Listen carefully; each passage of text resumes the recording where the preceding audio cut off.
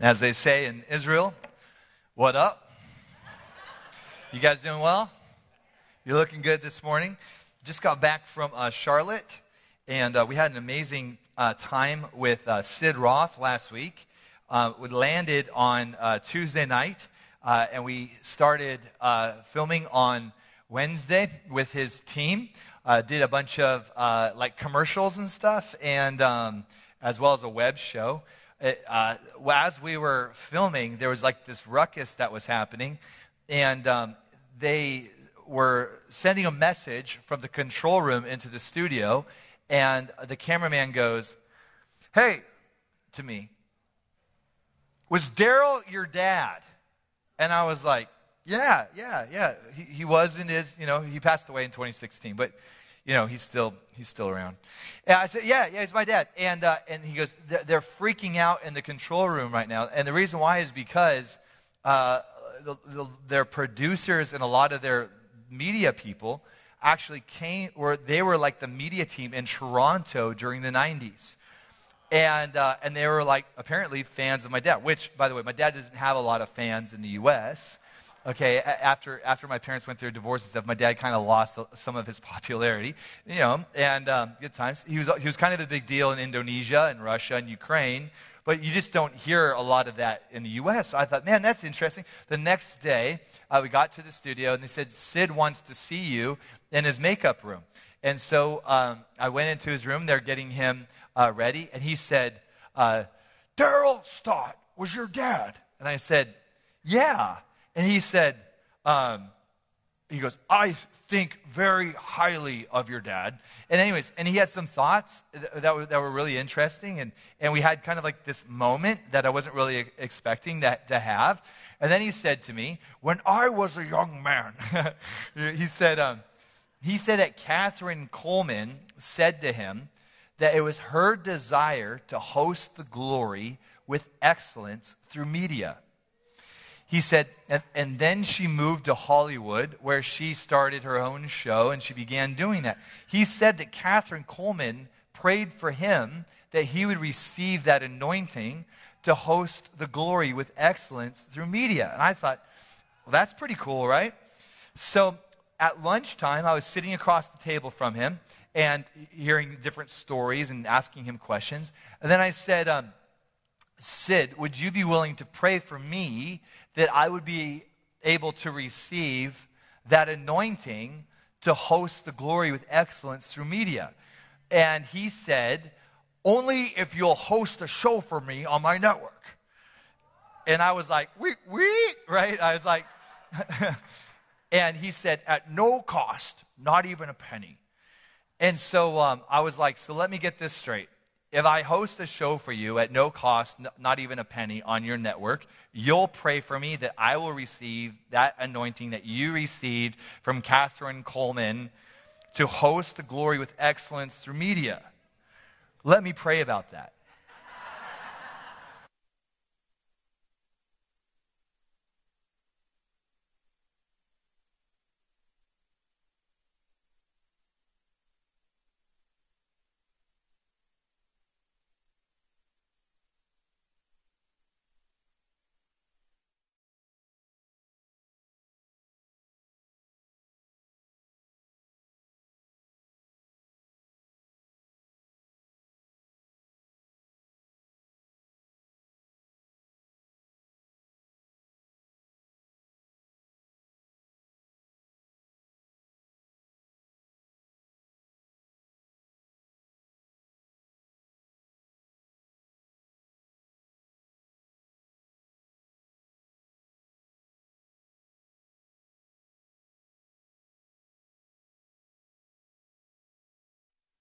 Want to release some short little teachings, or if you got something you just want to see if there's a need for in the body, like just send that off to us and we'll put that on our app. And and to me that was even cooler than the show. I mean, just to be able to have that kind of relationship where they're like let's partner, let's get your stuff out there, his thing is a big thing because his network is available on every television set in Israel. Yeah. Do you know that his network is available all throughout the Middle East? that there is not one evangelistic Christian TV show in Israel except for his, and they've left him alone to just, isn't that amazing? So on the outside, I was just like, oh, sweet, yeah, this is good. On the inside, the spirit of Darren was like, I gotta dance. Ah! You know, I was like, I was freaking out. Anyways.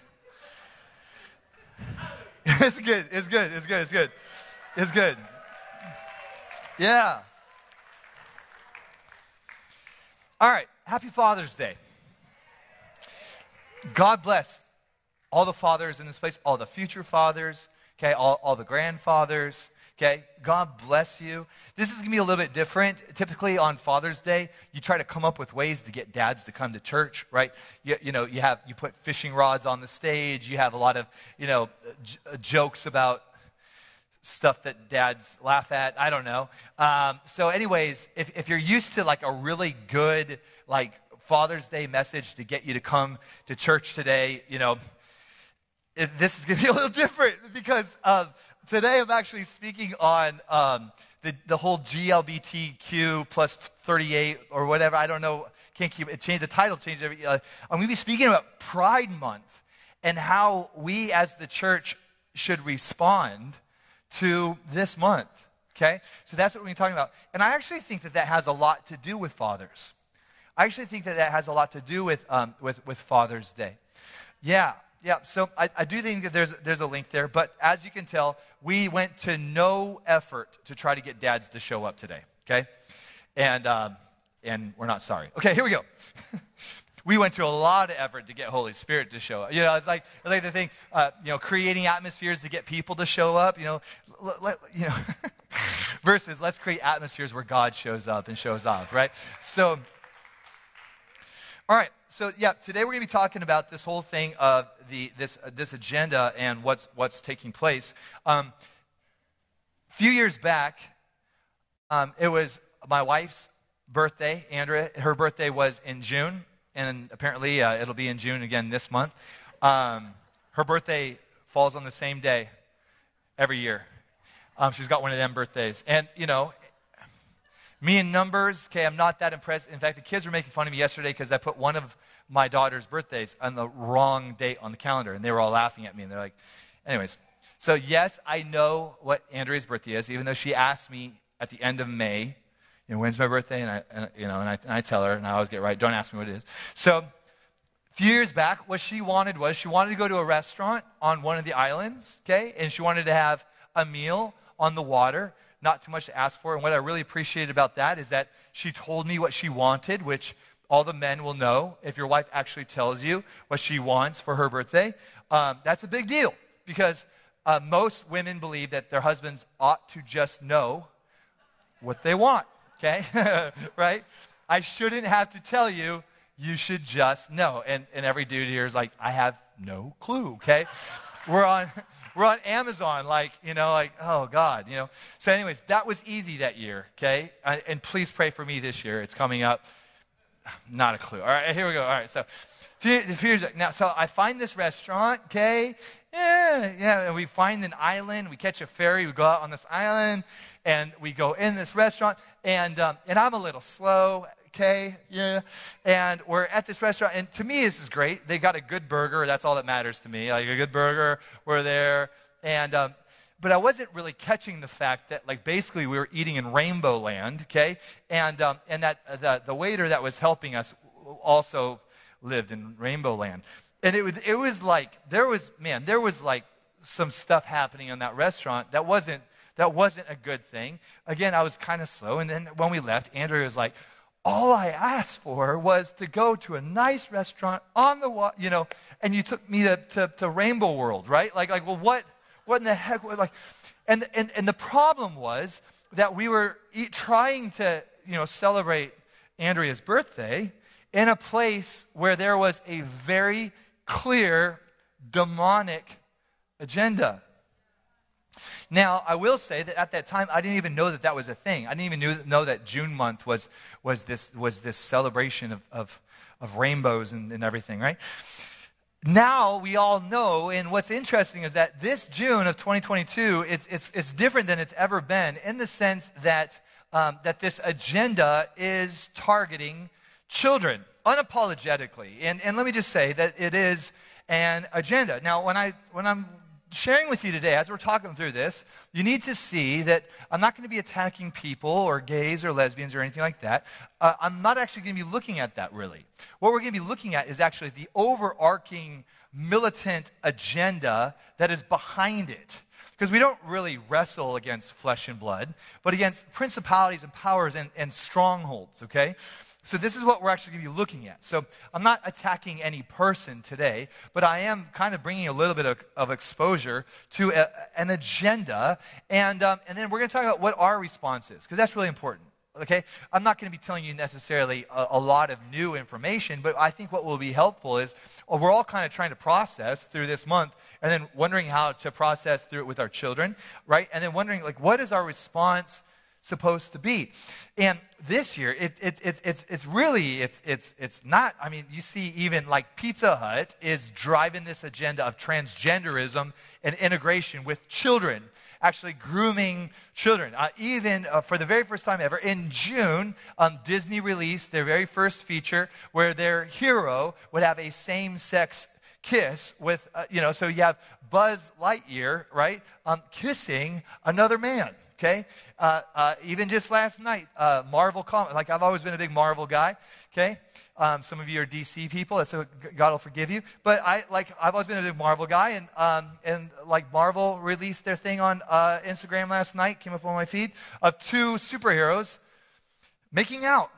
Okay, and celebrating that reality. And the very first comment was the official Star Wars hand. I mean, I've always been a big Star Wars guy. I like Star Wars, right? Come on, yeah.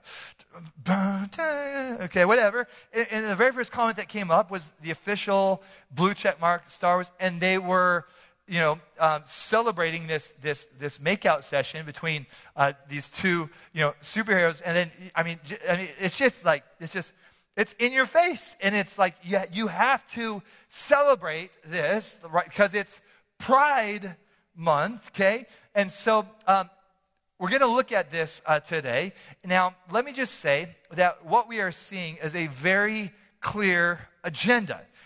We didn't just arrive here accidentally. This is a very methodical plan, okay? That's not actually in that hard to find. There was a witch, okay, and yes, an actual witch, who lived back between 1880 and 1949. Her name was Alice Bailey. You can look this up. Alice Bailey was actually the founder of the New Age movement. She was a prolific author. She carved out what she called the 10 points, okay, this is her 10 points, her charter, to subvert the authority of Christianity in America. Her goal was to begin to extract any form of Christianity from the ethos of this country in order to bring our country into its spiritual new age, okay, or into paganism. And here's what her 10 points were. And remember, this is late 1800s, okay? Number one, to take God and prayer out of the education system. Number two, reduce parental authority over children. Number three, destroy, and I'll read that verb again, destroy the Judeo-Christian family structure, or the traditional Christian family structure. To make abortion legal and easy. Number five, to make divorce legal and easy. To free people from the concept of marriage for life. We even see this. There's a massive movement even with the Generation X, where Generation Xers, when interviewed, would say that they are accepting this concept of serial marriage. That it takes being married to several partners before you can really find the right partner that you will be compatible with. Number six was to make homosexuality an acceptable alternative lifestyle. Number seven, to debase art and to make it run mad. Number 8, to use media to promote and to change mindsets. In fact, if you want to go deeper down this rabbit hole, you can go to, I did a whole session on this. You can YouTube Seattle Revival Center Gender Theory, and I will take you slowly through published documentation of the plan to use media as the primary tool to reprogram our nation. And I share all these screen prints and everything. I mean, it's like, I'm not making this up. You can find that there was a very clear plan that was rolled out even in the 60s and 70s that we're seeing executed now. And not just executed, but celebrated. Wow, we are so tolerant, right? Yay, look at us. So open-minded. Okay? Number 9, to create an interfaith movement. Okay? And then number 10, to get governments to make all of these laws and then to get the church to endorse, to promote these changes. 10 points, all of which have been successfully executed. This is not a plan that's someday going to get executed. We are living in the reality of what was birthed through a person, because people are portals and hell has no influence over humanity except for through people. Which means that you cannot bind the spirit of homosexuality over America. Why? Because it's not a cloud.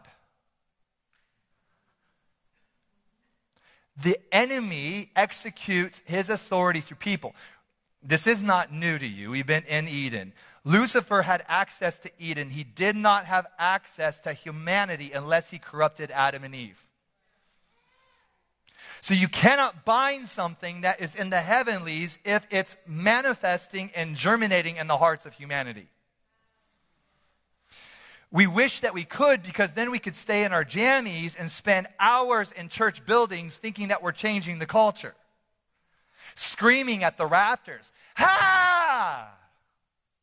Jesus didn't say to do that. Jesus said to go disciple nations, which means that there's no way to transform the world except by working and loving real messed up people. If we are not bringing ministry to the people, we are not changing the culture. It's the truth. It's the truth. We got to stop binding stuff up there if we're not loving people here. Jesus has to be the model, not the last 100 years of charismatic prayer. We got to learn to love discipleship, not just listening to ourselves. I wish somebody would say amen. Thank you. I asked for it. All right, you guys are so awesome. All right, so hell has an agenda. Bad news. Heaven has an agenda. Good news. I'm here because I got good news. I'm not here because I'm bummed out. I am here because Jesus is alive and I got Holy Spirit all up in me. Okay? I'm not intimidated by the spirit of the world. Why? Because greater is he who is in me. I've seen people set free. I've seen demons come out of people. I've seen people change. I've seen some of the most messed up people get restored. And I'm not talking about you. I'm talking about me. Listen, if he can change me, he can change anybody. Yeah, no, I'm serious. I'm not going to go bragging about my wickedness. But God, if he can work with me, trust me, he can work with you. So it is so radically important that we know that hell has an agenda and it is being executed by people. But heaven has an agenda and it's being executed by people. Absolutely, absolutely, absolutely. You know, when it comes to these factors and when it comes to these different things, it's important that we recognize that these places are not always demons. When we talk about strongholds, you can't cast out a stronghold. Why? Because a stronghold is a fortress of thought. What we're wrestling with this month in June, it's a problem. But the problem is not a demon. Darn. Why? Because if the problem was a demon, man, we could cast it out. And the problem is something. I'm really dragging this on. I know the suspense is like, it's so much suspense. The problem has nothing to do with gay, lesbian, transgender, bisexual, cis, I don't even, like I said, there's 70 classifications. Even though in Genesis, Moses said that God created man and woman, and now there's 70 different classifications. And if you're gender fluid, you can change your gender at will. One girl, she was interviewed, she says she changes her gender up to 16 times a day. Yeah. Sid Roth just told the story, I don't know if you saw it, he told the story about his grandchild that came home from school and asked his mom if he was a boy or a girl. She said, why would you ask that thing? She said, because my teacher asked me that question. Kindergarten. The problem is not a demon. The problem is a stronghold, but it opens up the door to demons, all kinds of demons. And the stronghold is prevalent in the church of Jesus Christ. And the stronghold is pride. This month, we are celebrating pride as a country. What's the problem with that? Pride comes before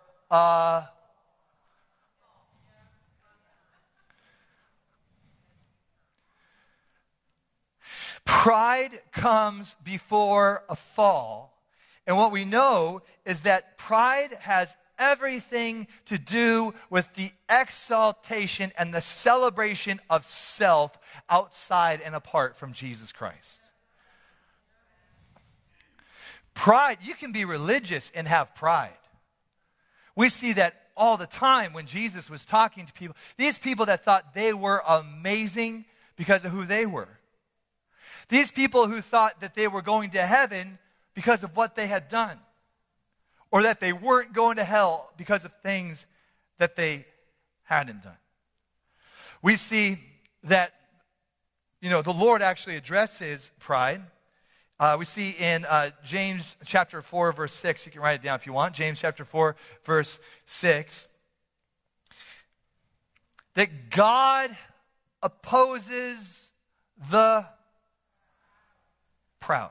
So pride comes before a fall, and God opposes the proud.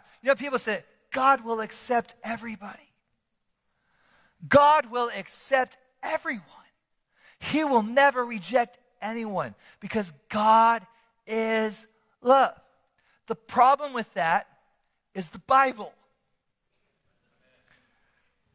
So if you say, this is my month to be proud, this is who I am. If you don't like it, you're the problem, not me. Celebrate me. Why? Because I'm worthy to be this. Yeah. Or if you're here and you say, at least I ain't one of them gays.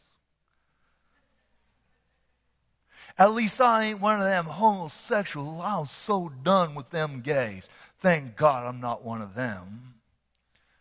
Well, who are you then? Straight people don't go to heaven. Forgiven people go to heaven. If you're struggling with gender confusion and all that, what do you need? Jesus. If you're straight, what do you need? God knows you need Jesus too. Is there anybody here in this room that could say, thank God I don't have any sexual brokenness in my family line? Everybody in my family line did everything according to God's perfect moral code. You and I, we were born into the generational fracturedness of unwise choices made by our ancestors. And if we're honest, we made our own unwise choices as well. And nobody here can have pride in who you are aside from Jesus the Christ. Yeah. I'll tell you, when you find yourself worshiping Jesus, and then you look at the person on your right and your left, you don't find yourself any better than them. When we find ourselves loving Jesus and worshiping Jesus, we find we're all the same moral height. Right? Because when we worship Jesus, we find ourselves on our knees. And when we get on our knees and acknowledge who He is and how badly we need Him, it has a way of humbling our hearts. When you find yourself loving Jesus, worshiping Jesus, and you see yourself for who you are with Him and you know who you are without Him, it only reminds us of our great, great need for a great, great Savior. Thank Jesus for Jesus. Amen? So with great confusion being released into our schools, into our homes through cell phones and iPad. Disney Plus, you'll see a big banner there trying to get your kids to click on it. Celebrate Pride Month, right? If you're on any sort of Netflix, it doesn't matter where you go. And it's not going to get better anytime soon. Darkness is going to get more and more dark.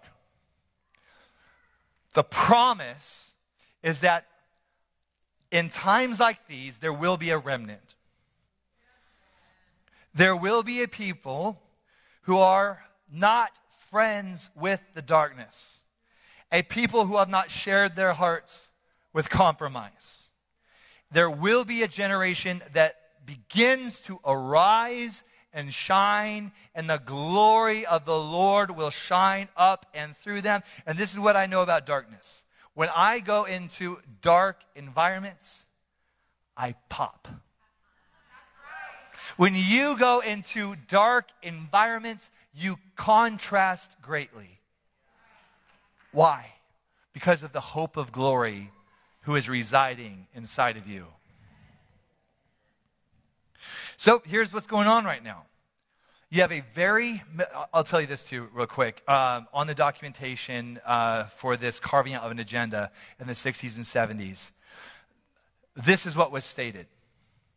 Our ability to assimilate this philosophy into the American construct, and this is my own words, okay, is very presumptuous. Our ability to execute this is almost impossible. But we will approach this with great urgency and militancy, and we will do everything possible to change the American culture. What if the Church of Jesus Christ could get some blueprints from heaven? And what if we could say our ability to actually transform and redeem the culture is somewhat impossible? But with great last days urgency, we will partner together to seek heaven, to get His blueprints for us corporately, and our scrolls for us individually, so that we will do everything possible to partner together to glorify God by seeing His Father heart established in our generation and in our nation. Will we be successful? Probably not. It's very naive to think that we could actually disciple nations. But it's actually what Jesus has asked us to do. And the only way we're going to be able to do this is to make a great commitment. And what's the great commitment to? You know, our country used to be somewhat of a Christian nation. Christianity was the primary ethos within everything that formed out our Constitution, to really being the primary theology behind our founding fathers. And there is a lot of jacked up stuff. I get it, right? Absolutely. And yet, when you look at it, this was kind of the great deal. Now, Pastor Darren, when you say disciple nations and to see great restoration come to our country, are you talking about us going back to the way that things were? No. When God restores something, He never hits the rewind button.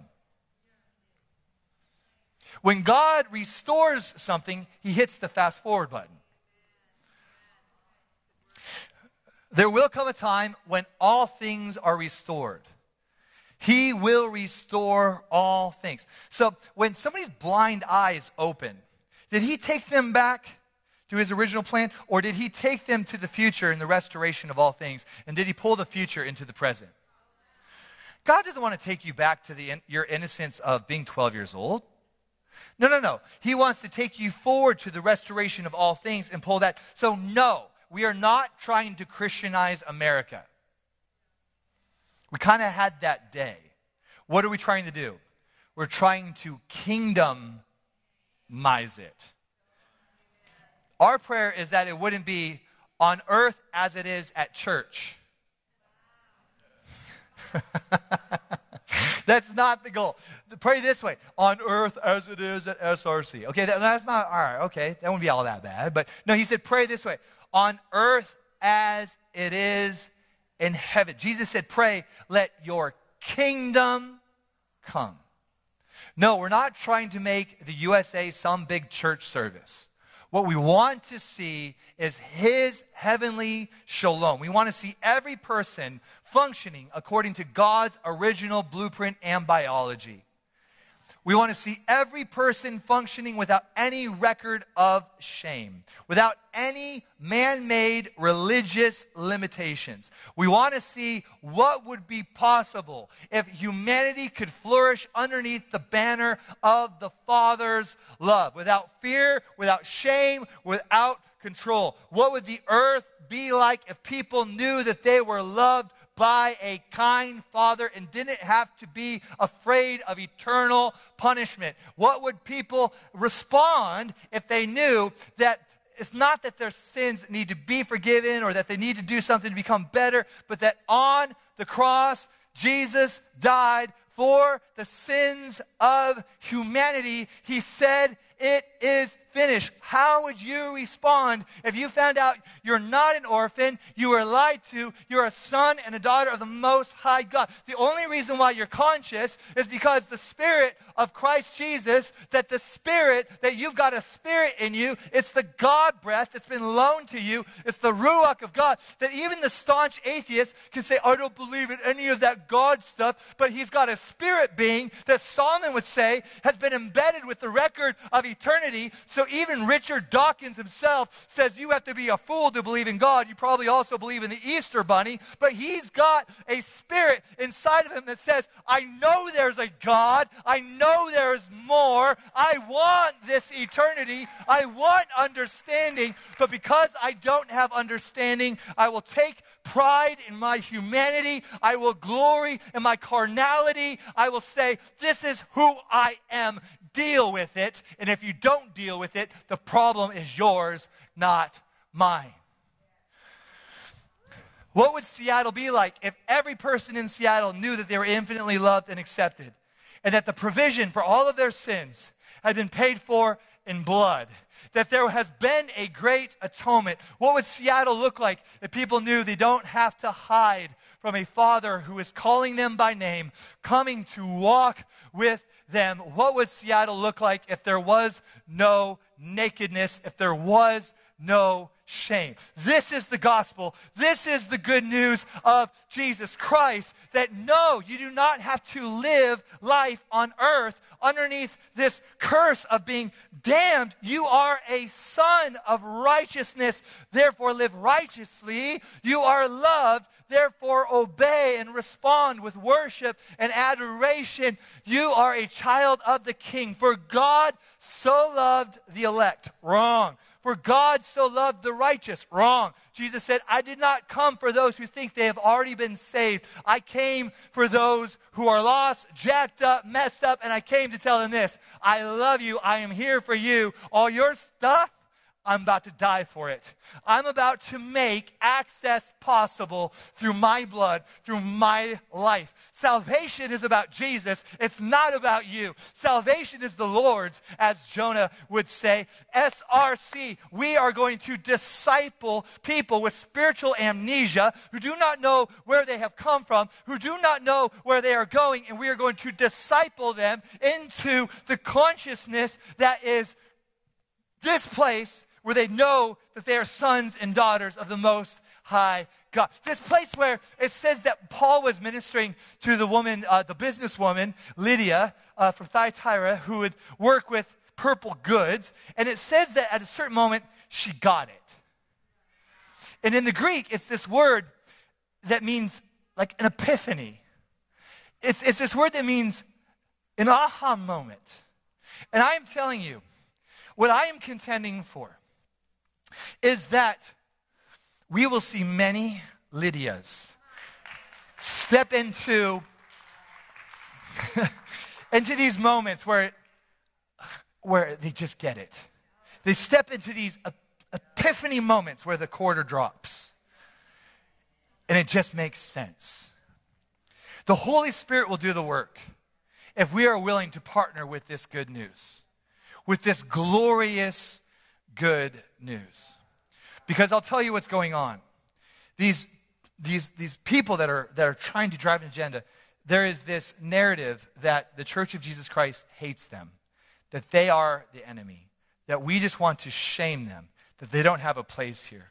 I see a lot of empty seats here. And these empty seats would be great for people who are wrestling with same-sex attraction. Why? Because we can say, look, we get the whole sexual brokenness thing. We are here because of the grace of God. Therefore, there's no better place for you to be than right here with us, because we know what it means to be jacked up. We know what it means to be hurt. We know what it means to be abused. We know what it means to be betrayed. You're not alone in this. And if Jesus can change me, he can change you. Yeah. And stuff. And at the end of the day, the Israelites, how long did it take for them to get freedom? Yeah, it took a while. And yet, you know what? It was almost like their freedom wasn't God's ultimate goal. The whole time, they're just trying to get to the promised land. The whole time, they're just trying to stop swearing as much. The whole time, they're just trying to stop getting high as much. The whole time, they're just trying to get to the outcome. But that entire time, you know what he was looking for? Relationship. Intimacy. He's like, are you just after the land? Or could we actually have a thing? You, my friend, are not my project. And either is the GLBTQ plus 38. People are not projects. These are sons and daughters who the Father wants a relationship with. And if they can come into relationship with the Father, his kindness will do the rest. His kindness will do the rest. So if pride's the problem, and if pride's in the church, what's the answer? That's a good question. What's the answer? If God opposes the proud, but he embraces the humble, then what should our response be? What's the answer? How do we shift things? How do we change things? I forgot to give this Bible verse at the 9 a.m. so that the poor 9 a.m., they are out, they're going to be doing life this week, feeling incomplete. They're just going to know something's off. They're like, that was a good sermon, but man, what happened? It's because Pastor Darren forgot to give them this last verse. So praise the Lord, you're not going to feel incomplete.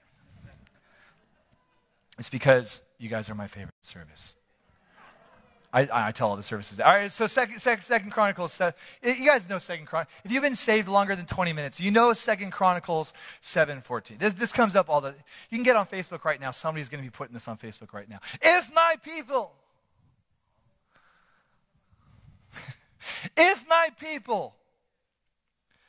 who are called by my name will pray and seek my face and turn from their wicked ways, then I will hear from heaven and I will forgive their sins and heal their land. Right? So that's what we hear.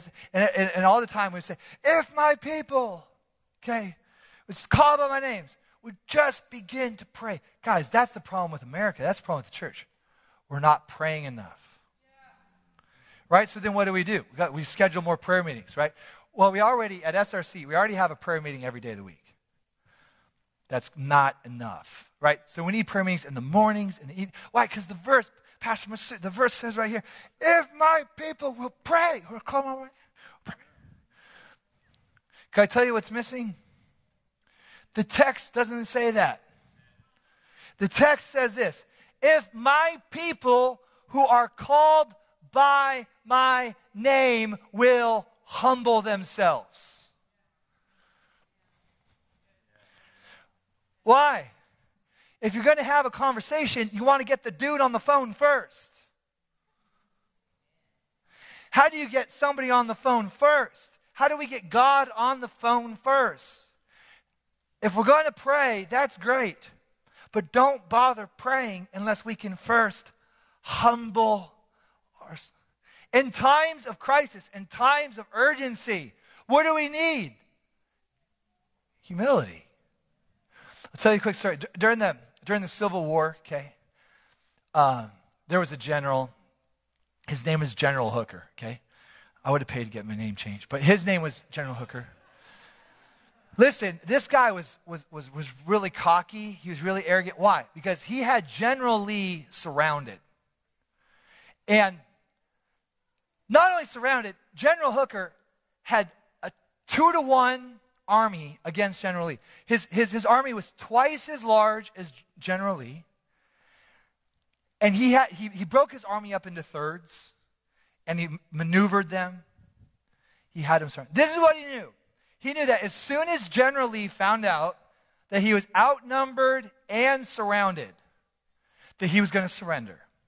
In fact, General Hooker said this. He said, God Almighty himself could not save General Lee. Look at this amazing ship. God himself could not sink this ship. What's the name of it? The Titanic. Where's the Titanic today? At the bottom of the ocean. So, General Lee found out we are surrounded and outnumbered. And what did General Lee do? He began to fight. And he fought and he fought and he fought. The problem was this. General Hooker's army was so full of pride, victory was so inevitable, that they were partying, drinking, getting drunk, not vigilant, not paying attention. And when they least expected it, in their pride, General Lee and his outnumbered army, they didn't just win that battle. This particular battle is referred to as the biggest, most humiliating butt-kicking in the entire Civil War. And General Lee was seen as a disgrace. In times of conflict, in times of adversity, in times of war, we don't just need men and fathers that have the right answer and know exactly what to do. They've got the certainty. Follow me. I've got the answer. We don't need anybody. We've got this. That's what humanity always wants. Humanity always wants leaders that have certainty. This is what we're going to do. I know exactly where we're at. Follow me. Ha! That's what we want. That's what saves the day. But in times like these, we need leaders who have one thing: humility. We might not have all the answers, but we're willing to listen. We might not know what to do right now, but we're willing to pray. Leaders that say, I know for sure one thing: I cannot do this by myself. I'm going to need to surround myself with men and women that I can trust, that I'm ready to advance with. Churches that are humble, that know that not one single church is going to change the world. It's going to happen through the bride of Christ, a united company of churches that love God and love people.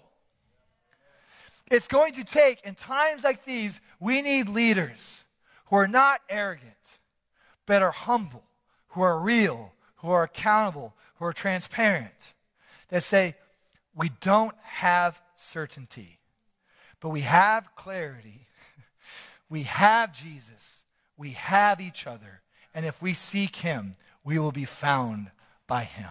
If we knock, we know the door will be open. Let's stand.